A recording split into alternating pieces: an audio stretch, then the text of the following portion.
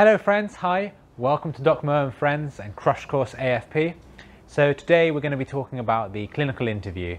So this is one of the things that I think candidates find one of the scariest parts of the application process, but there really is no need because you've already got all of the knowledge that you need to succeed in this bit. It's all about just having a good structure and confidence to communicate this with the examiners. Okay, so we're going to go straight into it. The structure of the video is as follows. We're going to go over the structure of the interview. Now, a lot of places make you sign non-disclosure agreements. Oh my God, there's a plane.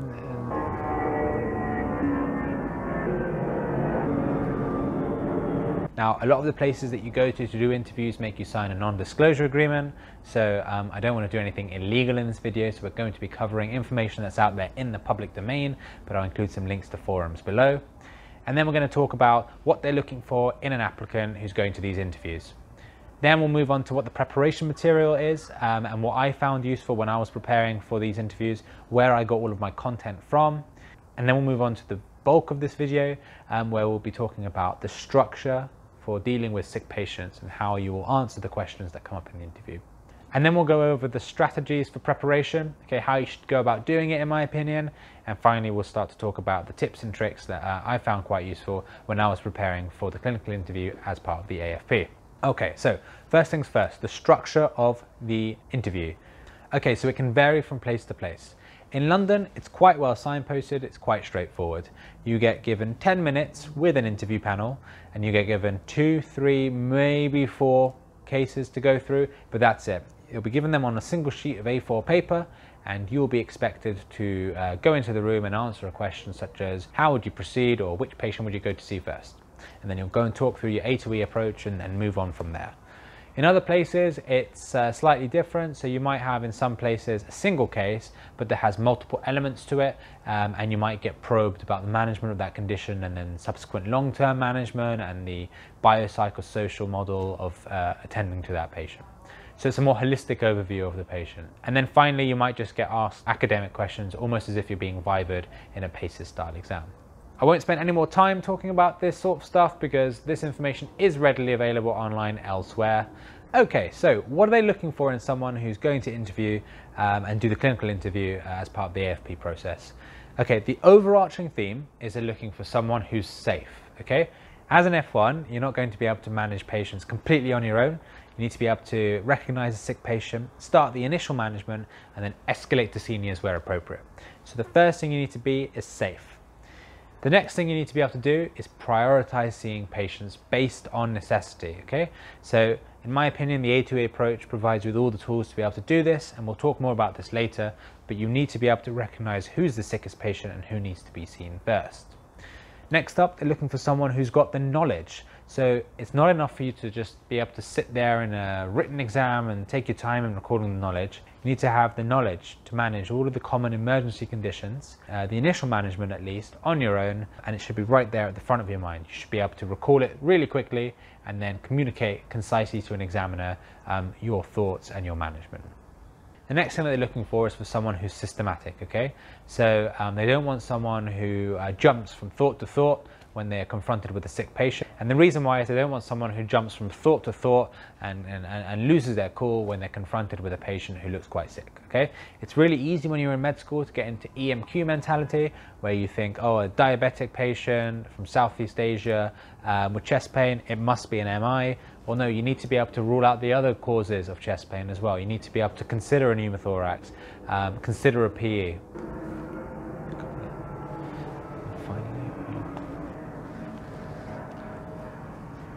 And I think the best way that you can be systematic about it is just stick to that A to E approach, which we're going to go through in super detail in this video. So just bear with us before we get to that part. And then finally, they're looking for someone who's versatile, okay? So when you're going through your A to E approach, something might happen, the patient might suddenly deteriorate or arrest, and they might say this in the interview to you. And you need to be able to then adapt and then respond appropriately to new information about the patient, a new scenario. And you need to be able to do this quite calmly and confidently. You need to be someone who's quite versatile. Okay, so the next part of this video is about the preparation material that I found helpful when I was preparing for the clinical part of the AFP interview process. There are lots of different sources of information and you can go about it however you like. However, I think most of the information, if not all of the information that you need to succeed in this interview is in the Oxford Handbook of Clinical Medicine in the emergency section. Okay, so I think the first thing to bear in mind is when your finals are in final year. So for me, as I went to Imperial, my finals were in the end of March, beginning of April time, and the interviews were end of November, beginning of December. So there was, a large period of time, and I hadn't really started revising for my finals exams yet. I think that puts you slightly at a disadvantage, and you need to work really hard to get on top of things before you're really supposed to in final year. But if you're thinking that it might be difficult to fit the interviews in alongside your finals exams, actually I think that this shouldn't be a deterrent to you applying. It will mean that you do very well because all of that knowledge is fresh in your mind. What some people also like to do is they like to go over the BLS and the ILS algorithms if you've done that. I think ALS is a little bit too advanced maybe for the interview. You probably won't need all of that information, but I think definitely if you've done ILS, if you've done BLS, make sure you've got that algorithm to hand. And then I think finally some of the people kind of use older years notes, and they use notes on general internal medicine, and that's fair enough, but I think that you don't need all of that knowledge to succeed in this interview. Of course you're going to need all of this knowledge before you graduate in order to pass finals, but I think for the purpose of the interview you won't need to go into that much detail and that much breadth. I think the focus should be on your ability to manage emergencies confidently and to be able to talk through the investigations and management of sick patients with great confidence to an interviewer who's going to be really mean to you. Okay, so now for the meat of this video. We're going to cover in detail and actually quite slowly the A to E assessment of sick patients. So the A to E assessment is obviously not something that I've come up with. It's something that exists in the literature and it's obviously very widely used. However, there are some things that I've included that have helped make it easier for me to remember certain elements. So particularly for breathing and circulation, there's a lot that you need to do and it's easy to forget certain components. So we'll cover that in detail in a second. Okay, firstly, A. A stands for airway, and what you need to make sure is that the airway is patent. If you're concerned about the airway, escalate it to someone above you, so an SHO or registrar. Ideally, you want to think about getting anesthetic support in quite early as well, and then start the simple airway maneuvers such as a head tilt and chin lift, and think about airway adjuncts as well. Okay, B. Now B stands for breathing. There's lots of stuff you can do as part of B and C, as I said earlier, and what I like to do is remember them by the golden 5. Observations, the peripheral exam, the central exam, investigations that you're going to do immediately, and then the initial management of this sick patient. Okay, let's go through this for B. So B, the observations that are going to be relevant are going to be respiratory rate and SATS rate, and if you're concerned, we'll do the investigations relevant to B. Next up, start with the peripheral exam. Now, we are not doing a full respiratory exam. All you're going to do is peripherally start off and have a look. Is this patient cyanosed? Then move centrally to the mouth. Is there evidence of cyanosis there? Come down, check the trachea to make sure it's central and non-deviated, and then have a look at the chest. What's it look like in terms of symmetry? What's it look like in terms of chest movements? Is the patient any obvious signs of respiratory distress? And then finally have a quick listen to the chest. That's basically it for breathing, okay, in terms of the observations, the peripheral exam and the central exam. The next thing you need to think about doing are the investigations. Now, it's quite straightforward for breathing. If you're concerned that the SATs are low or that the resp rate is high, consider doing an ABG, okay? That will give you more information about the oxygenation status and the acid-base balance of this patient. And next up, you can think about doing a chest x-ray. So request a chest x-ray if you're concerned about breathing, and if you're really concerned, you can even get a portable one so that it's done quicker. Okay, and then finally you're going to move on to that management, which is the 5th part of the golden 5. And for breathing, the management is relatively straightforward. Put them on oxygen if they're hypoxic and you're not concerned about that target range that you use in CO2 retainers, which is 88 to 92%. And then you're going to start thinking about targeted therapy. Now, the targeted therapy is going to come from your revision from the Oxford Handbook of Clinical Medicine's emergency section. So for asthma, you'll start them on nebulizers. For infective processes, you might put them on antibiotics. But the management is going to be specific to what you think is going on. Okay, if you are happy with B, then you can consider moving on to C. I think this is really important to reiterate. Only move on to the next section of the A to E assessment if you are happy with the current section. And if you have put in a new management, so if you started the patient on oxygen, you need to go back to A and reassess A and B to see whether the management has had an effect. There's another plane coming.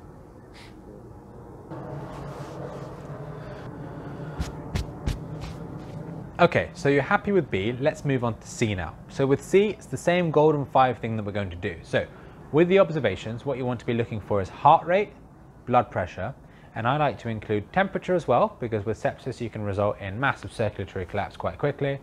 And I also like to include just a quick look at fluid balance. Have a look what's gone in and what's gone out in the past day or two to get an idea of the patient's fluid balance. And then you move on to the peripheral exam. So peripherally, what you're going to do is you're going to assess for cap refill in the fingers. You're then going to have a quick feel. Are they warm and well perfused peripherally? And then go to the radial.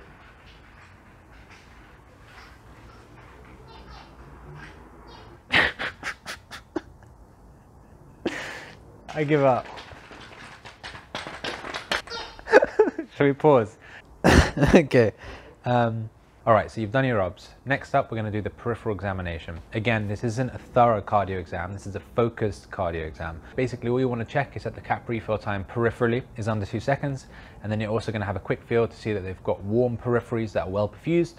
And then have a feel of the radial pulses as well bilaterally. And assess the character of the pulses in both radii. So working your way up, you're going to now start centrally. So have a quick look inside the mouth. Have they got moist mucous membranes? And then come down to the chest and have a feel of central cap refill time as well. Finally, just have a quick listen of the heart sounds, just to make sure that they're normal. And then that's basically your C assessment done. Okay, so what are the investigations that we're going to do as part of C? Well, there's only really a few. The first one and the most obvious one is bloods, and you need to be able to justify all of your blood tests to the examiner opposite you, okay? So of course you're going to do a full blood count, of course you're going to do U's and E's, but if the patient's bleeding, you want to add on top of that group and save and cross match. If you're worried about sepsis, then you can think about doing blood cultures as well as doing a VBG or an ABG for lactate. You can also think about doing an ECG if you're concerned about the patient's heart. Finally, if you haven't already done it at this point, it's probably worth doing a chest x-ray if you're worried about heart failure or volume overload. Okay, so we've done those 4 things. The final thing as part of C is management. So the management again is going to be highly dependent on the knowledge that you will have gained as part of revising the emergency section of the Oxford Handbook. But you need to make sure that you've got all of the key doses there in your mind so that you can roll it off the tip of your tongue as you're doing the interview. It'll make you sound really confident and really slick if you can come up with the doses of common drugs. And you need to be able to confidently and quickly come up with the management plan for all the common conditions. So you need to know that for something like heart failure, you want to sit the patient up, give them some oxygen, you know, a bit of furosemide and also some morphine as well. And you need to be aware of this. And now the plane is back. Okay, so that's C done. For D, it's really straightforward. It's just the triple D, okay? So first of all, do a quick assessment of their consciousness. So you can either use GCS or AFP. And if you're unsure what either of those acronyms mean, just have a quick Google search and make sure that you know what they are. Okay, and then you move on to pupils. Just make sure that pupils are equal and reactive to light. And then finally, as part of D, don't ever forget glucose, okay? Make sure you do a BM. You'd be surprised how many times you could have a drowsy or unconscious patient and it's just because they've got low blood sugars. Okay, and then we've moved on from D, we're gonna move on to E if you're happy with that. Realistically, as part of the interviews, you're probably not gonna get round to doing this or you'll have been interrupted by this point by the examiner. E is just a top to toe examination of the patient and you can include doing the abdomen as well. Okay, so we've covered the A to E assessment. I'm just gonna go over again a couple of the key things you need to be aware of when you're using A to E. Number 1, don't just roll straight through A to E and then assume that you've done your job. You need to tell the examiner that between each section, if you're not happy, you need to do something about that section. So if you're not happy with B, you need to start doing management as part of B. Only when you're happy do you move on. The second thing is if you have done a change in management, you need to go back to the top and reassess. You want to make sure that you're treating the patient and that what you're doing is working for the patient. The next thing, and I think this is often overlooked, is that you can use the A to E assessment method to triage and assess patients in terms of how sick they are. For example, if you've got a patient who clearly has an airway problem, this is going to trump a patient that's got a breathing or a circulatory problem. And you can use this to your advantage, especially during the London interview, where you're given a number of patients and then you need to justify which patient you're going to go and see first. So I would recommend that you use the A to E method to triage the patients and then also to justify and verbalize this to the interviewer as you're thinking through it. The only thing that I would say about using this A to E method to triage patients is you need to be quite confident in your ability to determine which letter you'd allocate to each patient. So for example, one of the easiest traps to fall into is, say for example there's a patient who's having a seizure. You could put that under D, but this would be wrong because actually seizures can result in compromise of the airways, so this immediately becomes an airway problem. So just be aware of that. Just have a think about what the worst possible situation could be for the patient that you get told about, and then work from there. Okay, and finally, and most importantly, you need to be aware that you are an F1 in all of these circumstances, so you are going to be expected to escalate appropriately to seniors. So you need to get in contact with the SHO, you need to get in contact with your registrar. It's not a one-person job. You need to make sure that you involve other members of the team, and there will be points for this in the interview as well, where you acknowledge the role of the whole team around you. It's not just you on your own in the hospital, there are others there as well. Okay, so we've spoken about how you're going to answer the questions. We've spoken about where you're going to get the knowledge from. How are you actually going to prepare for this station now that you've got all of that information? Okay, I think the most important bit of advice that I can give you at this stage is find a buddy, and you need to find a buddy that you're confident in and that you're happy working with for a prolonged period of time. The reason why is because this is ultimately a performance, and it's a performance of how much knowledge you have, and you're not going to be able to accurately ascertain how well you're going to do until you've had a chance to practice with a friend regularly. What I'd recommend is if you know someone who's applying for AFP and you're good friends with them, just buddy up and then you guys can work together as you lead up towards the interview. So that's the most important thing, make sure you buddy up. Okay, so the next thing is make sure that you come up with a schedule and make sure you stick to it as well. So I would recommend 1, maybe 2 times a week for about 6 weeks prior to the interviews is probably enough. You need to make sure that you do stick to that though, because you're going to need as much practice as possible before you go into the interview. I'd also recommend trying to make these sessions fun. So what I did with my friend is that we rotated between coffee shops and then going around to each other's houses. That way it means that you don't become bored of meeting up and doing preparation. So that's the next thing I'd recommend. And also make sure that you've prepared some material in advance. What I mean by this is that we would bring along a couple of cases that we prepared each to these sessions alongside some suggested mark schemes. And I think that that's quite important because it means that you don't just go along for a chat, but that you go along to get something out of it and that you learn something. The final thing that I'd recommend is just make sure that you show your buddy some tough love, okay? Because ultimately, you don't want to hear all the fluffy stuff, you don't want to hear how well you're doing, you need to know how badly you're doing and how you can change that in the best possible way. Ultimately, you're going to get grilled. Ultimately, in the interview, you might get grilled by a really mean examiner, and it's nice for your friend to have been the first mean examiner and to have identified your weaknesses, and then you can work on that before you get to the interview stage. I think the other thing to bear in mind is that you need to be willing to accept criticism and don't feel personally offended by it, because that's the only way that you're going to grow and you're going to be able to develop and then ace this interview moving forwards. All right, finally, just some tips to bear in mind before you go into the interview. So the first tip that I'd recommend, just bearing in mind before you go into the interviews, is that there are things that can happen before you go and see each patient. Just to give you an example maybe, so say you've got one of the patients who's quite sick, has got anaphylaxis or what sounds like anaphylaxis, so that's an airway problem. And then the second patient, let's say, is an exacerbation of asthma, which is obviously quite serious as well, but remember A trumps B. You can then turn around to the examiner and say, I would go and see the patient with the airway problem first because this is more acutely life-threatening. However, I would call the nurses for the second patient, make sure that they do a fresh set of obs, prepare the notes, and then maybe start them on some oxygen and some nebs as well. The second thing is that just remember that this is still an interview, okay? So no looking at your hands, no looking at the sky when you're trying to recall information.